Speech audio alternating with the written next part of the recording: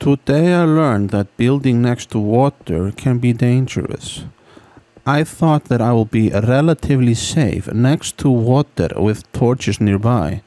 But guess what happened? Please take a wild guess before it's too late. I got hit with a trident in the face. I could not believe what I was seeing. A trident in my face? I tried to imagine it, but why imagine when it truly happened to me? That is the question that I have to ask Trident Zombie.